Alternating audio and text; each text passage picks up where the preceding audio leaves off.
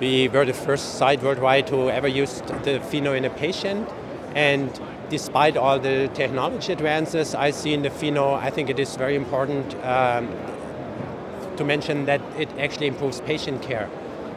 Using the fast DynaCT, for example, gives us much better image quality because of the shorter acquisition time, and so that the patient doesn't have to hold his breath for a long time.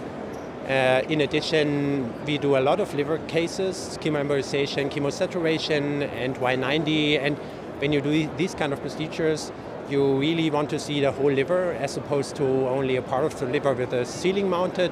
The pheno gives you the full liver with a DynaCT. And this helps a lot in order to find smaller tumors, to identify the tumor feeders, and so on.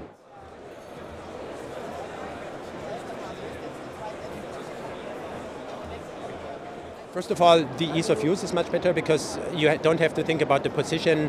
When you put the patient on the table, the C-arm just goes wherever you want.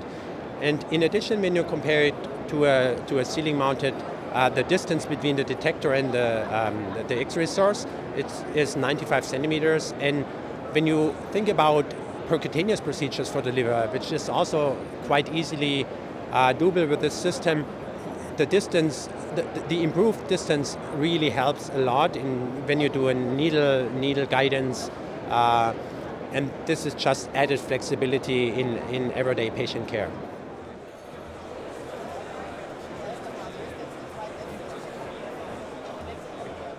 The table limit is higher with the pheno as opposed to our older system, although this might not be as important. Nowadays in Germany we see that many of our patients weigh a little bit more than like 5 or 10 years ago, and when you look at this trend, you just add another layer of flexibility because you don't have to think about how to put the patient on a table. You can basically do it with any patient in the pheno.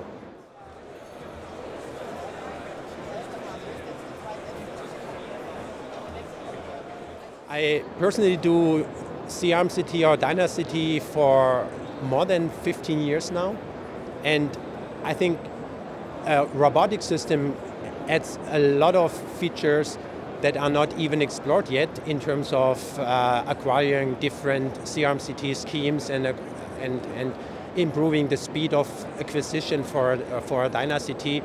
And I'm really excited about the possibilities that this system gives us in our hospital.